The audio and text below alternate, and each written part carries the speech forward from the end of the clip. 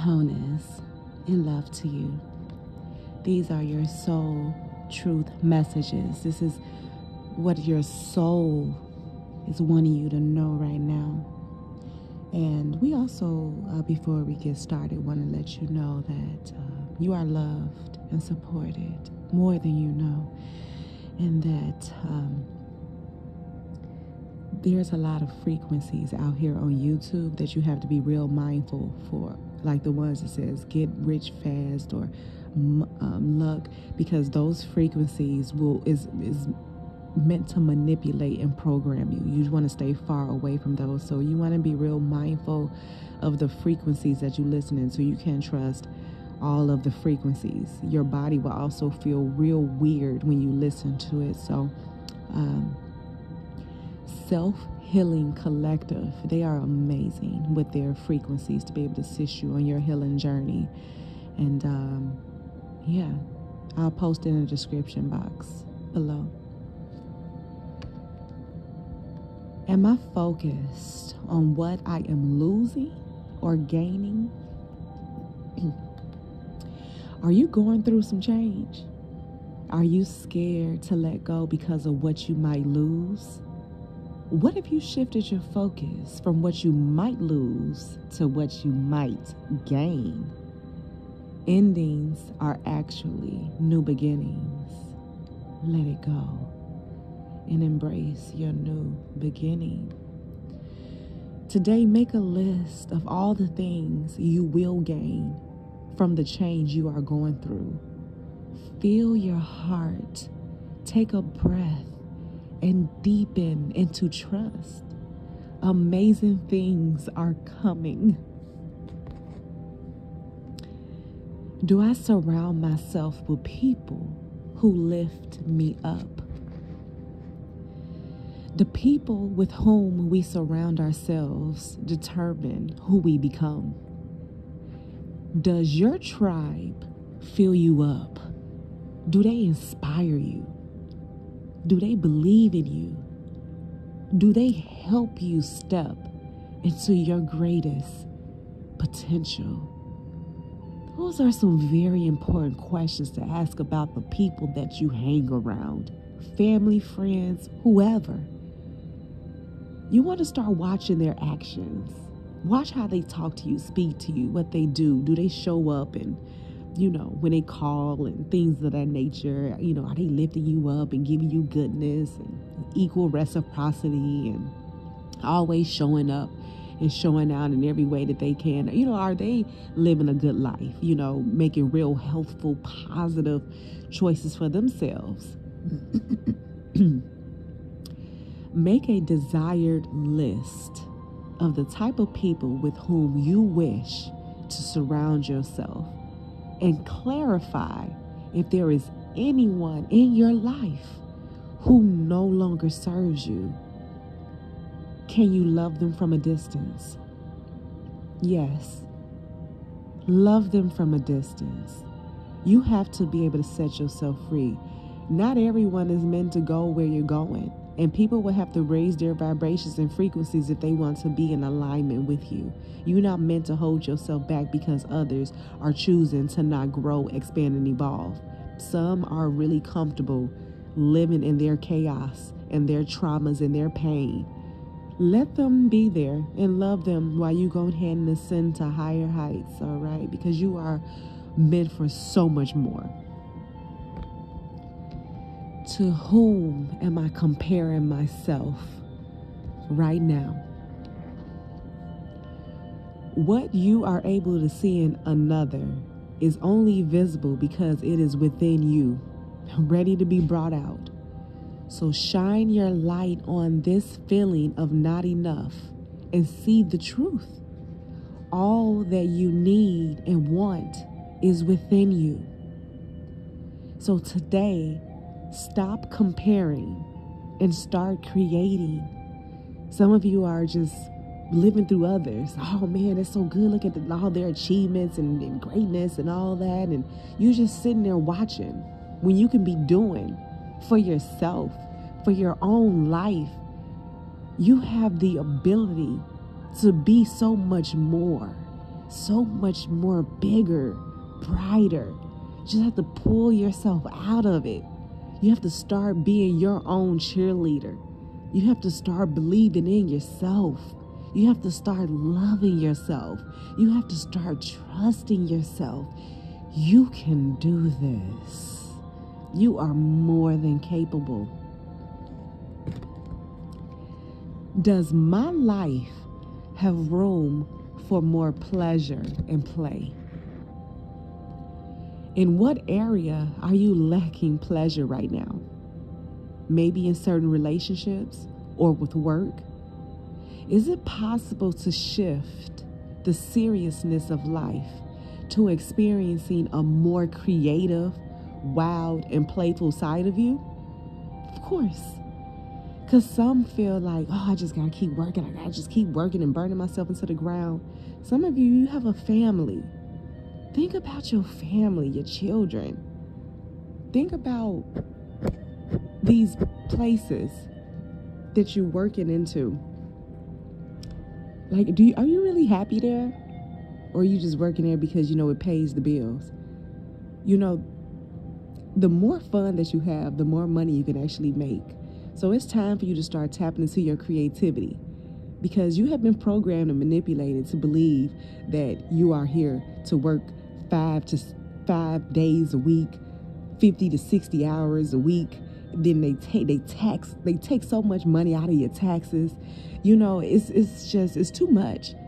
Then you left tired. Then you don't have any energy to be able to care for your children or to be there for your husband or wife or whoever significant other. Then some of you are caregivers, because you're being caregivers, and respectfully is you to your loved ones that made choices and decisions, right? They made these choices and decisions to continue to keep on putting all this toxic stuff in their bodies that made them this way. So now you stop in your life to go take care of somebody based off of a choice and decision that they made.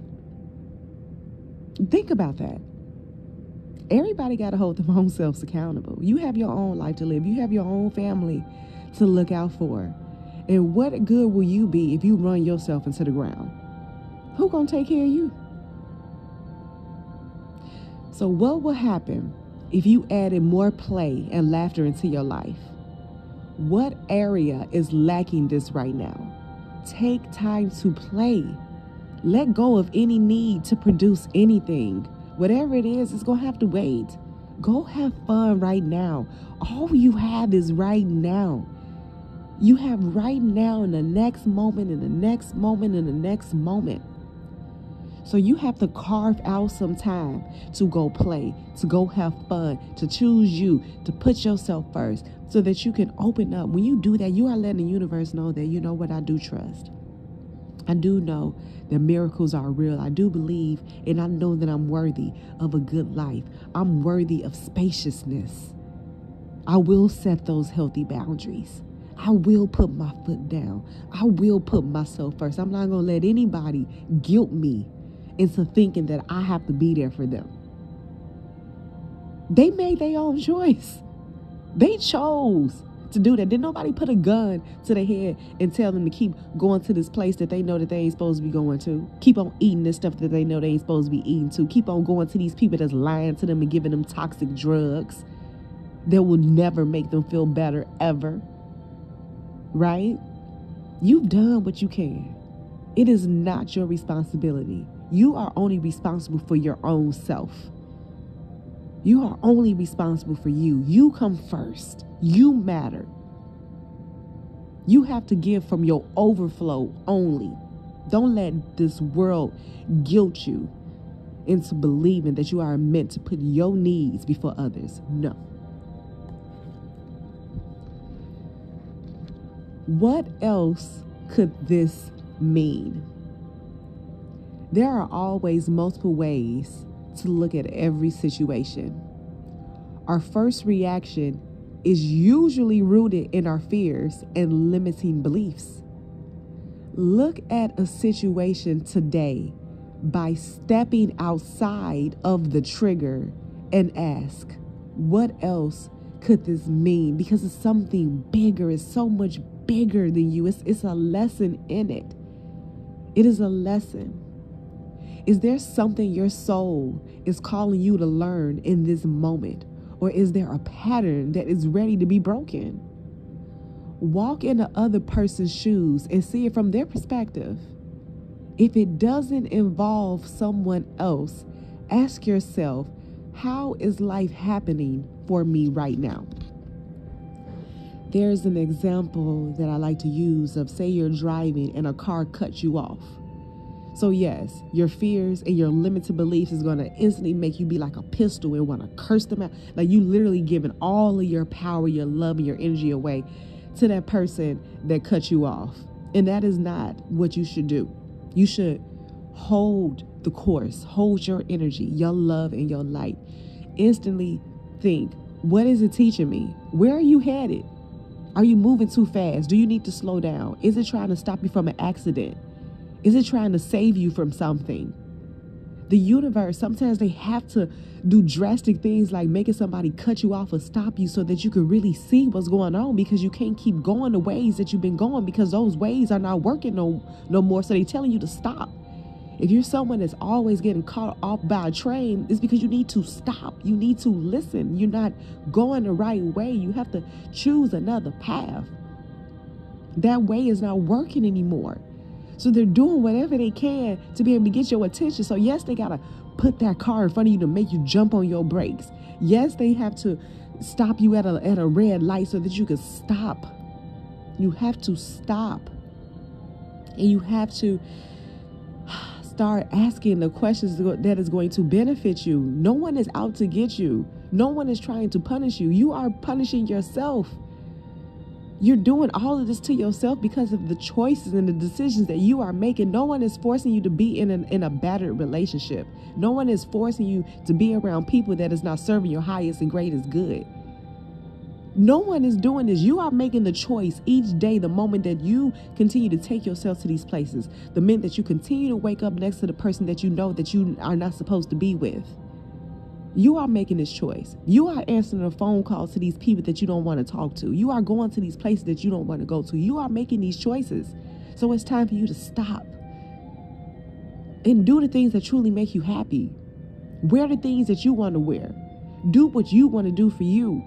You don't have to be anyone else for anything else but for yourself, because you matter.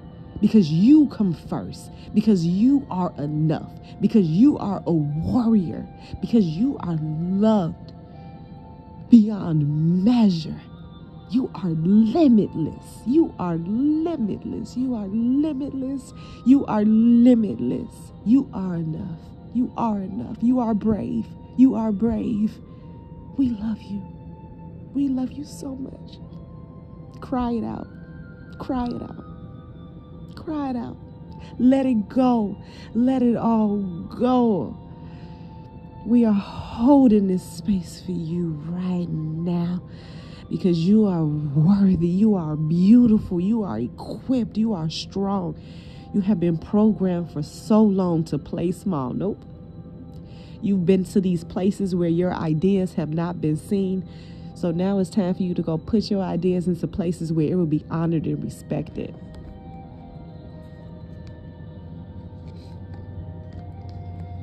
Where can I ask for more help in my life? Until we can receive with an open heart, we're never really given with an open heart. When we attach judgment to receiving help, we knowingly and unknowingly attach judgment to giving help. There's no need to judge a thing. And when you open your heart, you just give from love without expecting anything in return. Then you open yourself to be able to receive the help. So today, ask someone for help and receive it with an open heart. If they want to give you something, take it. Just take it because you deserve it. Your mantra is, I ask for what I want and I'm open to receiving it. All right. How can I be more flexible right now? What are you trying to control? Maybe it's time to let go. Let love move through you today and trust the outcome will be for your highest good. Remind yourself all day long that you are safe, that life is happening for you, and that you are not alone. And then do some yoga. Okay, go do some yoga, go do some stretches, go twerk, go dance, go sing, okay, go shake that booty. Go have fun.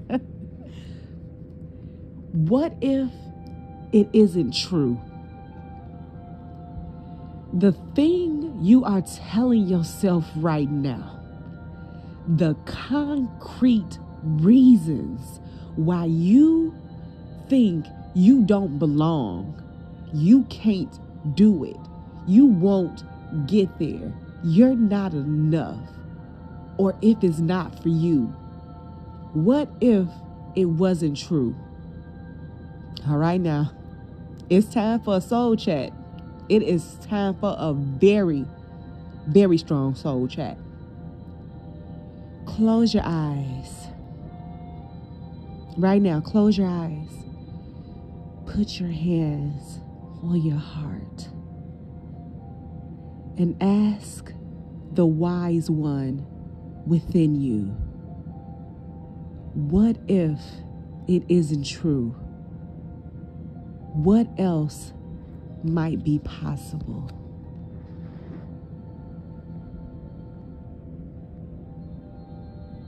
What lie do I need to let go of to reach my soul's truth?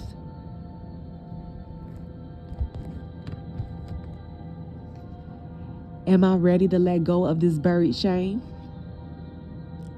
The feeling of shame is the lowest energy frequency there is. When you live in shame, you live in darkness.